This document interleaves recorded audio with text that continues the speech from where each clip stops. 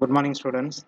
So, இப்போ நம்ம 5th யூனிட்ல டார்சன் டாபிக் வந்து பார்த்துட்டு இருக்கோம். ஸோ அந்த டார்சன்ல வந்து பார்த்தீங்கன்னா மொத்தம் இப்போ 3 மாடல் வந்து ப்ராப்ளம்ஸ் வந்து பார்த்துட்டோம். ஸோ போன வீடியோஸ் வரைக்கும் மொத்தம் 3 மாடலில் ப்ராப்ளம்ஸ் பார்த்தோம். இது வந்து 4வது மாடல். ஸோ 4வது மாடல் என்ன ப்ராப்ளம்ஸ்னா problems and replacing A soft. ரீப்ளேஸ்னா என்ன, ஒரு பொருளுக்கு பதிலாக இன்னொன்று, சரியா? ஸோ அதே மாதிரி தான் இங்கே ப்ராப்ளம்ஸ் அண்ட் ரீப்ளேசிங் சாஃப்ட். இப்போ என்ன பண்ணுறாங்கன்னா ஒரு சாஃப்ட்டுக்கு பதிலாக இன்னொரு சாஃப்ட்டை வந்து ரீப்ளேஸ் பண்ணுறாங்க. அப்படி ரீப்ளேஸ் பண்ணும்போது அந்த சாஃப்டினுடைய டயாமீட்டர் என்னது, அப்படி ரீப்ளேஸ் பண்ணும்போது எவ்வளோ பெர்சன்டேஜ் ஆஃப் மெட்டீரியல் வந்து சேவ் ஆகுது, சரி, அதனுடைய வெயிட் ரேஷியோ எப்படி இருக்குது, ஸோ அதை பற்றி நம்ம கால்குலேட் பண்ணுறது தான் ரீப்ளேசிங் ஏ சாஃப்ட். ஓகேவா? ஸோ இதுக்கு வந்து ஃபார்முலாஸ் வந்து பார்த்தீங்கன்னா நம்ம ஆஸ் யூஸ்வல் யூஸ் பண்ணுற ஃபார்முலாஸ் தான். இப்போ வந்து பார்த்தீங்கன்னா ஃபஸ்ட்டு வந்து சாலிட் சாஃப்ட் தான் கொடுத்துருப்பாங்க. அந்த சாலிட் சாஃப்ட்லேருந்து ஹாலோ சாஃப்ட்டுக்கு வந்து மாறுவாங்க, சரியா? சாலிட் சாஃப்ட்லேருந்து ஹாலோ சாஃப்ட்டுக்கு மாற்றுவாங்க. ஸோ அப்படி மாற்றும் போது நம்ம சாலிட் சாஃப்ட்டுக்கு ஹாலோ சாஃப்ட்டுக்கு என்ன ஃபார்முலா யூஸ் பண்ணுவோம்? டார்க் ஈக்குவேஷன் வந்து என்ன ஃபார்முலா யூஸ் பண்ணுவோம்? T is equal to pi by 16 sigma s d cube. So அது ஒரு ஃபார்முலா போடுவோம். இஸ் ஈக்குவல் டு ஹாலோ சாஃப்ட்டுக்கு என்ன ஃபார்முலா போடுவோம்? T is equal to pi by 16 sigma s capital D power 4 minus small d power 4 divided by capital D. இந்த formula தான் போடுவோம், சரியா? So இந்த ஃபார்முலா வந்து ரெண்டையும் ஈக்குவேட் பண்ணுவாங்க. ஸோ ஈக்குவேட் பண்ணிவிட்டு என்ன பண்ணுவாங்கன்னா பை பை 16 வந்து கேன்சல் பண்ணுவாங்க. கேன்சல் பண்ணும்போது நம்மளுக்கு மீதி என்ன கிடைக்குதுன்னா d cube is equal to d1 power 4 minus small d1 power 4 divided by capital D, சரியா? ஸோ இந்த ஃபார்முலா வந்து நம்மளுக்கு கிடைக்கும். அந்த ரெண்டு ஈக்குவேஷனையும் நம்ம ஈக்குவேட் பண்ணும்போது நம்மளுக்கு இந்த ரெண்டு ஃபார்முலா கிடைக்கும், ஓகேவா? ஸோ இதுதான், இந்த ஃபார்முலா தான் நம்ம யூஸ் பண்ண போகிறோம். நெக்ஸ்ட் என்ன ஃபார்முலா யூஸ் பண்ணுவோம்னா percentage of saving in material. Percentage of saving in material. So இதுக்கு வந்து என்ன ஃபார்முலானா 1 minus d1 square capital d1 square minus small d1 square divided by d square. So இந்த d1 போட்டிருக்கலாம். இது வந்து எதுக்கு போட்டிருக்காங்கன்னா இங்கே 3 டயாமீட்டர் கிடைக்கும் நம்மளுக்கு.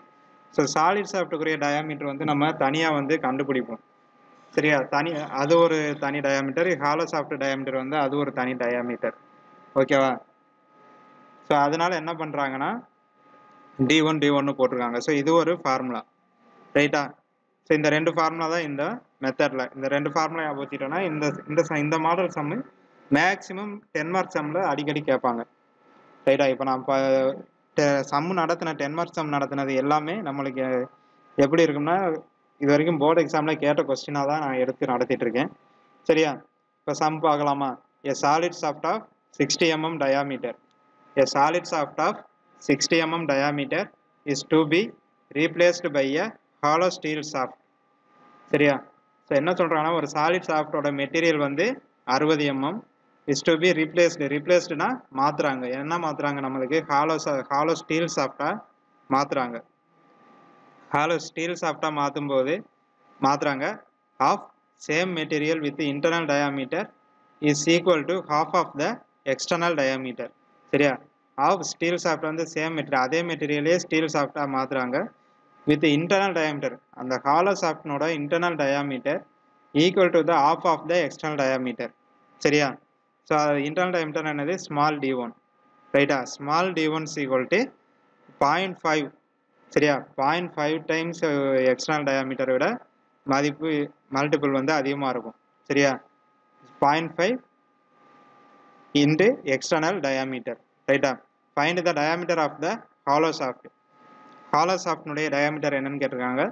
and saving in material if the maximum allowable shear stress is same for both shaft, சரியா? Find the diameter of the hollow shaft and saving in material if the maximum allowable shear stress same for both shaft. So இப்போ allowable shear stress என்ன சொல்கிறாங்க? நம்மளுக்கு சேம்னு தான் சொல்கிறாங்க. அப்போ அதை வந்து நெக்லெக்ட் பண்ணிடுவாங்க, ரைட்டா? இப்போ நம்ம மீதி என்ன ஃபார்முலாவில் என்ன இருக்கும்? d cube is equal to d1 power 4 minus small d1 power 4 divided by d1, ரைட்டா? ஸோ இதுதான் நம்மளுக்கு ஃபார்முலா, ஓகேவாப்பா? ஸோ இப்போ இந்த ஃபார்முலாவை எப்படி டேட்டா எடுத்துருக்கோம்? ஃபஸ்ட்டு சாலிட் ஷாஃப்டினுடைய டயாமீட்டர் எவ்வளோ? நம்மளுக்கு 60 mm. இப்போ small d is equal to 60 mm is to be replaced by a hollow steel shaft same material with internal diameter is equal to half of the external diameter. அப்போ internal diameter என்னது? Small d1, சரியா? Internal diameter small d1 is equal to 1/2. ஆஃப்னா என்னது 1/2 1/2 into external diameter. So external diameter வந்து 1/2 is half of the internal diameter. ரைட்டா? So external டயாமீட்டர்ல பாதி தான் நம்மளுக்கு internal டயாமீட்டர்னு சொல்றாங்க. Find the diameter of the shaft and saving in material if the maximum stress of both shaft. சரியா? இப்போ இது வந்து நம்ம சிம்பிளை பண்ணி எழுதுவோமா? என்ன இருக்கு internal diameter d1. d1 is equal to 1/2 into external diameter capital d1. இப்போ 1/2 நம்ம சிம்பிளை பண்ணா என்ன கிடைக்கும் நம்மளுக்கு 0.5 0.5. இப்போ d1 is equal to 0.5 into capital d1. So இது ஒரு ஈக்குவேஷன். இப்போ என்ன கேட்டிருக்காங்க diameter of the hollow shaft கேட்டிருக்காங்க, பெர்சன்டேஜ் ஆஃப் சேவிங் மெட்டீரியல் கேட்டிருக்காங்க.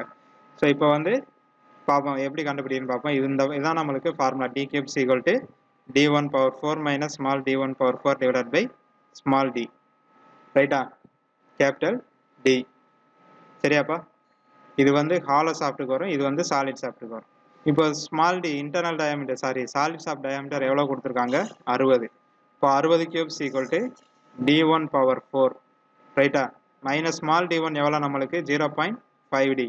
அப்போ 0.5 d1 power 4 divided by capital d1. நம்ம as usual டயாமீட்டர் கண்டுபிடிப்போம்ல அதே மெத்தட் தான்.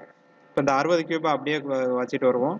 d1 பவர் 4 இந்த பவர் 4 உள்ள கொண்டு வந்து பெருக்கும்போது நம்மளுக்கு என்ன கிடைக்குது 0.0625. அதாவது 0.5 பவர் 4 போட்டால் நம்மளுக்கு என்ன கிடைக்குதுன்னா 0.0625. இந்த d1 பவர் 4 வந்து இங்கே வந்துச்சுன்னா d1 power 4 divided by d1.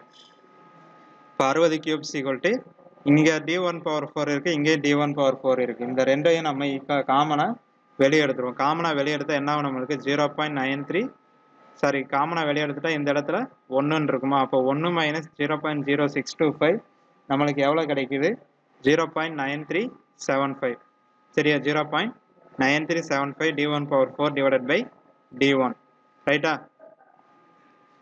இப்போ நம்மளுக்கு என்ன தேவை இந்த 60 கியூப் அப்படியே போட்டுருவோம். இங்கே 4 d1 இருக்குது, இங்கே 1 d1 இருக்குது. ஓகேவா? இங்கே 4 d1 இருக்குது, இங்கே 1 d1 இருக்குது. இந்த ஒரு d1ம் இந்த d இங்கே 4 dல ஒரு d கேன்சல். அப்போ மீதி என்ன இருக்குது d1 கியூப். ரைட்டா? அப்போ 60 cube equal to 0.9375 d1 cube. நம்மளுக்கு என்ன தேவை d1 கியூப் தான் தேவை. இப்போ d1 மட்டும் வச்சுட்டு இது எப்படி 60 கியூபால டிவைட் பண்ணுங்க. டிவைட் பண்ணும்போது என்ன கிடைக்கும் நம்மளுக்கு 60 cube divided by 0.9375 is equal to divide பண்ண எவ்வளோ கிடைக்கிது 2.30 into 10 power 5 கிடைக்கும். ரைட்டா? அப்போ வந்து நம்மளுக்கு என்ன தேவை d மட்டும்தான் தேவை. கியூப் வந்து இந்த பக்கம் வந்துச்சுன்னா கியூப் ரூட்டாக மாறும். அப்போ d1 equal to cube root of 2.30 into 10 power 5 போட்டால் நம்மளுக்கு டயாமீட்டர் எவ்வளோ கிடைக்குது 61.3 mm. சரியா? 61.3 mm. ஸோ இதுதான் நம்மளுக்கு எக்ஸ்டர்னல் டயாமீட்டர். இன்டர்னல் டயாமீட்டர் என்ன சொல்லியிருக்காங்க எக்ஸ்டர்னல் டயாமீட்டரில் பாதின்னு சொல்லியிருக்காங்க. அப்போ என்ன கிடைக்கும் நம்மளுக்கு 0.5 into 61.3 அப்போ 30.6. ரைட்டா? இப்போ எக்ஸ்டர்னல் டயாமீட்டரும் கண்டுபிடிச்சாச்சு, இன்டர்னல் டயாமீட்டரும் கண்டுபிடிச்சாச்சு. அடுத்து என்ன கேட்டிருக்காங்க percentage of saving in material. அதாவது சாலிட் ஷாஃப்ட்லேருந்து ஹாலோ ஷாஃப்ட்டுக்கு மாறும்போது ஸோ ஹாலோ ஷாஃப்ட்டில் வந்து என்ன இருக்கும் சென்டரில் ஹோல் இருக்கும். ஸோ ஹோலில் அந்த ஹோலை வந்து ரிமூவ் பண்ணும்போது நம்மளுக்கு என்ன ஆகும்னா அந்த பெர்சன்டேஜ் ஆஃப் மெட்டீரியல் வந்து நம்மளுக்கு சேவ் ஆகும்.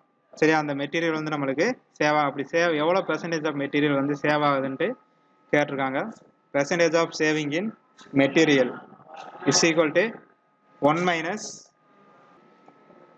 minus d1 square minus small d1 square divided by d square into 100%. சரியா? ஸோ 1 மைனஸ் நம்மளுக்கு கேபிட்டல் d1 எவ்வளோ கிடைச்சிருக்கு 61.3 whole square minus small d1 வந்து 30.6 mm. அப்போ 30.6 ஹோல் ஸ்கொயர் டிவைடட் பை இந்த d வந்து நம்மளுக்கு சாலிட் ஷாஃப்டோட டயாமீட்டர். அப்போ சாலிட் ஷாஃப்ட் டயாமீட்டர் வந்து 60 ஸ்கொயர். ஓகேவா? இப்போ எல்லாத்தையும் நம்ம ஸ்கொயர் பண்ணுறோம். 1 மைனஸ் இதை எல்லாத்தையும் ஸ்கொயர் பண்ணி மைனஸ் பண்ணால் எவ்வளோ கிடைக்குது 2821.33. சரியா? டிவைடட் பை 60 ஸ்கொயர் பண்ணால் 3600. இப்போ இது ரெண்டையும் டிவைட் பண்ணிவிட்டு அதுக்கப்புறம் இந்த 1ஆல் மைனஸ் பண்ணணும். ஓகேவா? இப்போ 1 மைனஸ் 0.7837 into 100%. ஓகேவா? ஸோ நெக்ஸ்ட் இதை மைனஸ் பண்ணால் எவ்வளோ கிடைக்குது 0.216 இன்ட்டு 100%. சரியா? இப்போ நம்மளுக்கு எவ்வளோ பெர்சன்டேஜ் வந்து சேவ் ஆகுது? Percentage of saving in material வந்து 21.6%. சரியா? ஸோ நெக்ஸ்ட் வந்து லாஸ்ட்டாக ரிசல்ட் எடுத்து எழுதிக்கோங்க. என்னென்ன கண்டுபிடிச்சிருக்கோம்? Diameter of the hollow shaft capital D1 கண்டுபிடிச்சிருக்கோம். அடுத்து ஸ்மால் D1 கண்டுபிடிச்சிருக்கோம். Next percentage of saving in material 21.6%.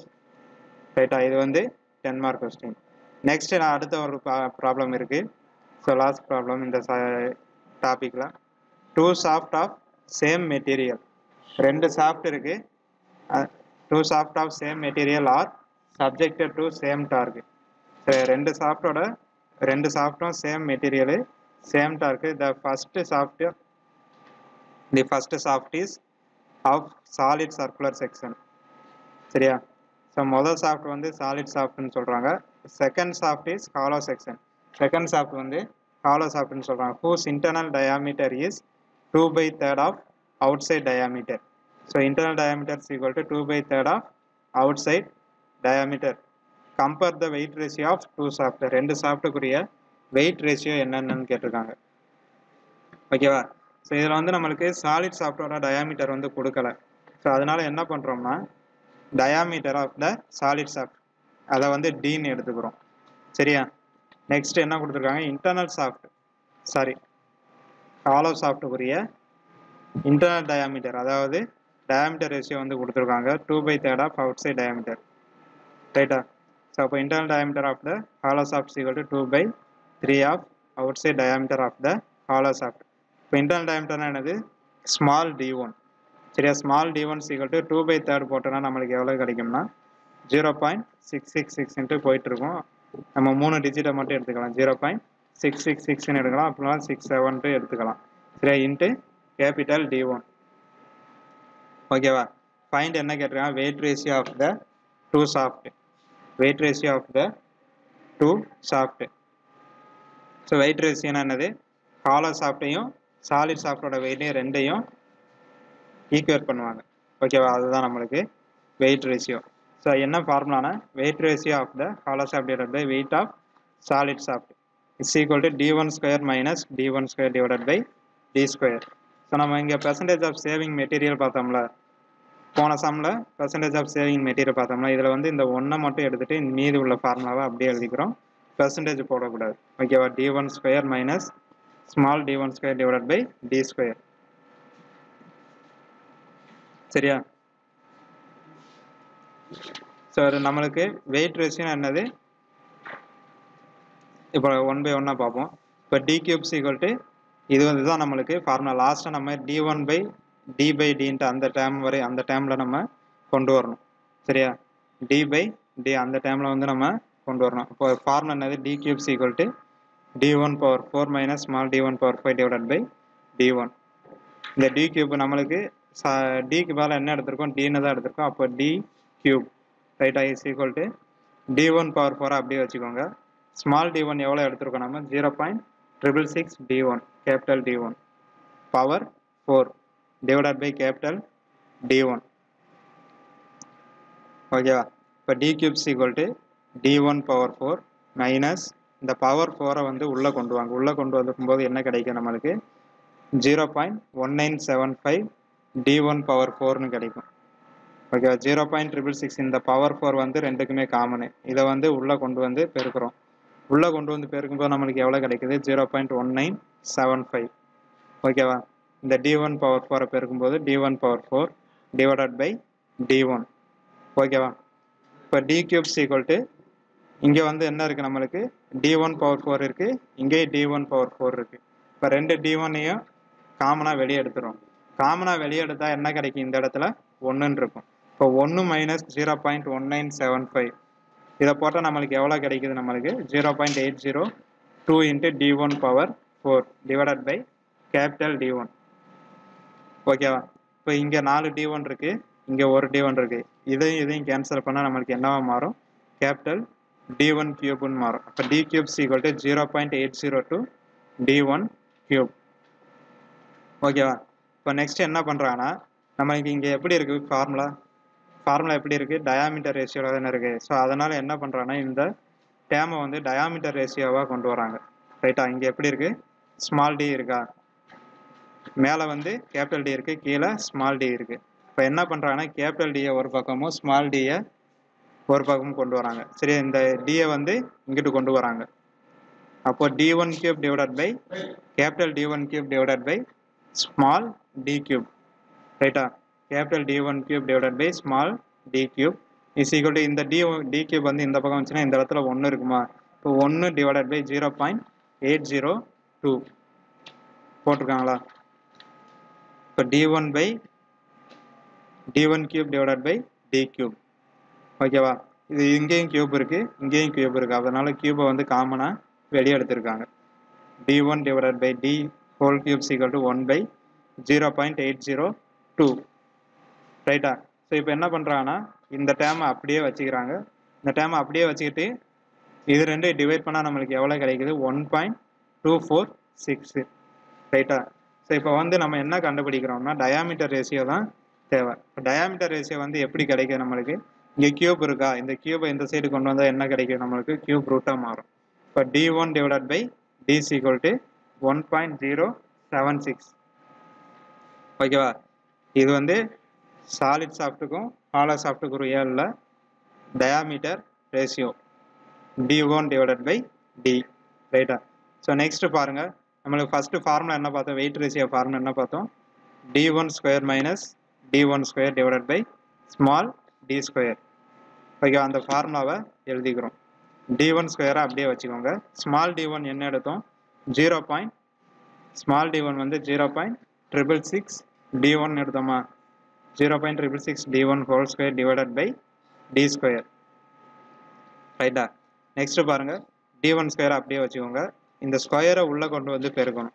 ஸ்கொயரை உள்ளே கொண்டு வந்து பெருக்கும்போது 0.444 அப்படின்ட்டு வருது. 0.66 ஸ்கொயர் பண்ணும்போது 0.444 வருது. Into d1 square divided by small d square. ஓகேவா, ஸோ இது வந்து இங்கே எப்படி இருக்குது, ரெண்டு d1 இருக்கா, ஒரு d1 காமனாக வெளியே எடுக்கிறாங்க. ஒரு d1 காமனாக வெளியே எடுத்தால் என்ன இருக்குது நம்மளுக்கு, 1 minus 0.444 1 minus 0.444 capital d1 square divided by small d ஸ்கொயர்னு இருக்கும். ரைட்டா, இப்போ 1 மைனஸ் 0.444 போட்டால் நம்மளுக்கு எவ்வளோ கிடைக்குது, 0.555 ஆன்சர் கிடைக்கும். Into capital d1 square minus divided by small d1. இங்கே இங்கேயும் ஸ்கொயர் இருக்குது, இங்கேயும் ஸ்கொயர் இருக்குது. அதனால் ஸ்கொயர் வந்து காமனாக வெளியே எடுத்துடுறாங்க. ரைட்டா, இங்கே d1 by d என்ன கண்டுபிடிச்சோம், 1.076 ஹோல் ஸ்கொயர். ஓகேவா, இப்போ இதை வந்து இந்த d1 by d1 பதிலாக இதை சப்ஸ்டிட் பண்ணுறோம். d1 by d என்ன கிடைக்கும் நம்மளுக்கு, 1.076. அதை சப்ஸ்டிட் பண்ணிட்டு இங்கே ஸ்கொயர் இருக்குது, அதனால் ஸ்கொயர் போடுறோம். ரைட்டா, இப்போ இது ரெண்டையும் பேருக்குனா நம்மளுக்கு வெயிட் ரேஷியோ எவ்வளோ கிடைக்குது, 0.643.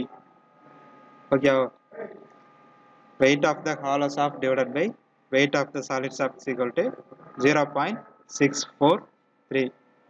ஸோ இதுதான் நம்மளுக்கு ஆன்சர். ஸோ லாஸ்ட்டாக ரிசல்ட் எடுத்து wait ratio of the two shaft வந்து 0.643. ஓகேவா, ஸோ இதோட உனக்கு ஷாஃப்ட் யூனிட் அதாவது டார்சனில் வந்து உங்களுக்கு ப்ராப்ளம்ஸ் வந்து ஓவர். நெக்ஸ்ட் டாபிக் வந்து ஸ்ப்ரிங், அதை வந்து அடுத்த வீடியோவில் பார்ப்போம். சரியா, தேங்க்யூ ஸ்டூடெண்ட்ஸ்.